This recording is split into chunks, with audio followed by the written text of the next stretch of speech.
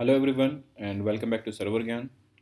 So in this video we are going to see that what happens when we run the very first program known as HelloWorld in our Docker container environment. Okay.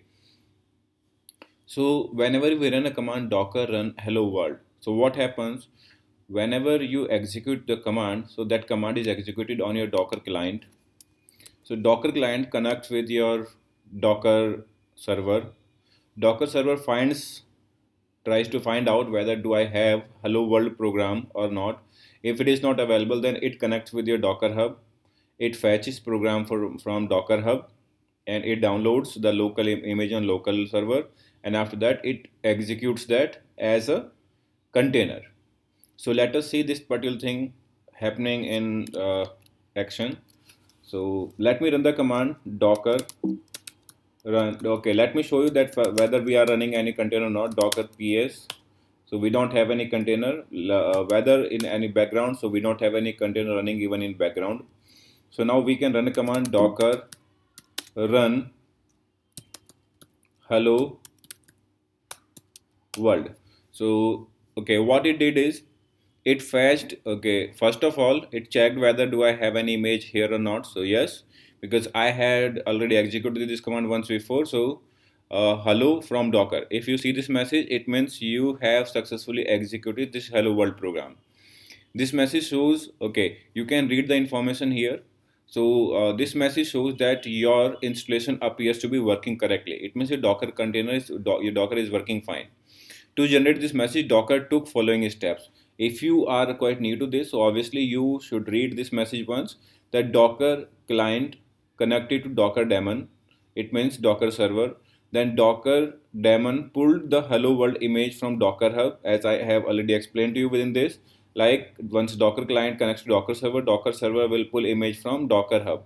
Yes, then after Docker hub daemon created a new container from that image which runs the executable that produces the output you are currently reading. It means the particular image of this from this Docker hub which was downloaded as hello world.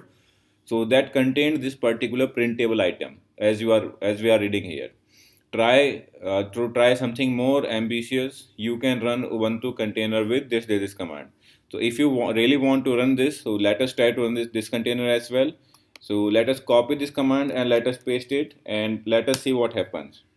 So unable to find image Ubuntu latest locally. So we don't have that image currently available on our server. So that image is being downloaded. So as you see, multiple layers are being downloaded. So once this is downloaded, so only after that we shall be able to run, or we shall be able to execute multiple commands inside that container.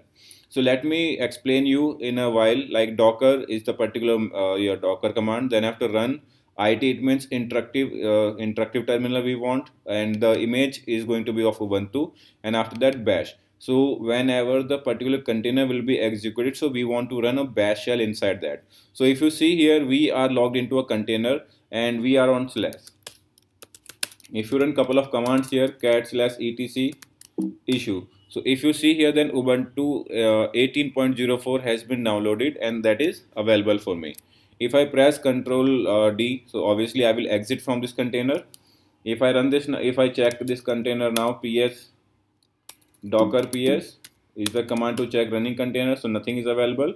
But if I run docker ps-a, then I can check two containers now. Both the containers are in exit status. One container was for 2 minutes and one container is for 13 seconds. So it means if I want to start, or if I want to reattach this, so I can. So let us see this thing happening in next coming sessions.